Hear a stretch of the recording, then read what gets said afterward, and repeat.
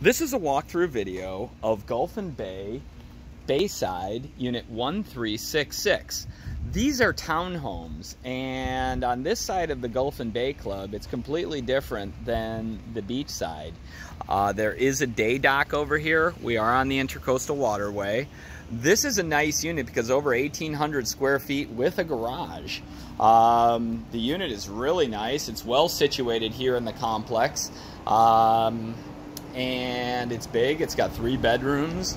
It's nice and maze right across the street, right across from the pool, and you can use the facilities there at Gulf Bay Club, of course, because it's part of it. So you have beach access right across Midnight Pass. The nice thing about this side of Gulf Bay Club is the fact that it allows for weekly rentals. So the rental return on this thing is really good. In fact, they had $65,000 in gross rental income for last year, and they have it booked again for next year. The fees in here are about over $700 or $9,000 a year is the HOA fees, but that covers all your insurance and your water and your trash and the maintenance. The floor plan is really nice. It has nice updates in here with granite countertops, stainless appliances, nice vent hood, has washer and dryer in unit, little breakfast nook here. This unit does come furnished, as with everything that we see here, but I do like the layout because it does have a nice, nice open floor plan to the living area here and the dining area, and everything has a big water view, so it's pretty well designed. Basically, there's 2 bedrooms on this floor, and then the master bedroom is upstairs. So I'll start down here with the guest bathroom right here, which is nice. Same granite as in the kitchen.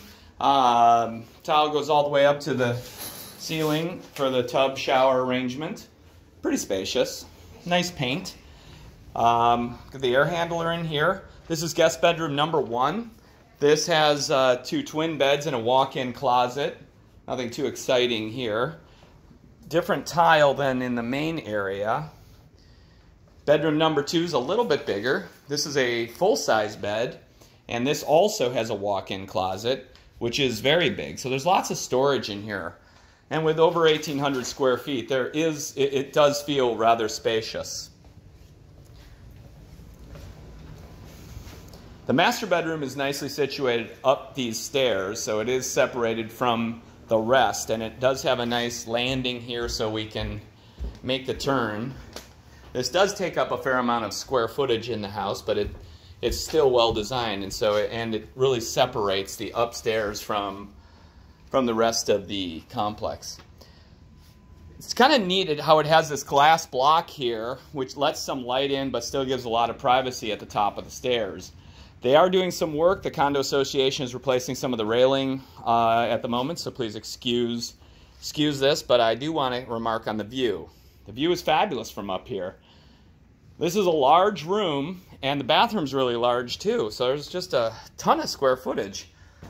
And the mirrors make it seem even bigger. I like the granite. It's a lot of bathroom. This bathroom is very nice and has been updated with real nice tile. I like the glass.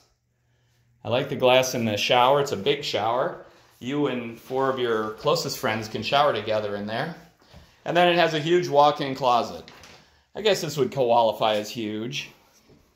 I suppose this could almost be a bedroom in Europe. So that's it. The price is right at $840. That works out to be about $460 per square foot.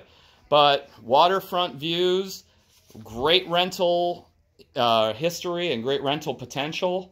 And having that 1 week minimum is really key. So I'm Jules Roman with Yorkshire International, 941-366-0000. Thanks for watching.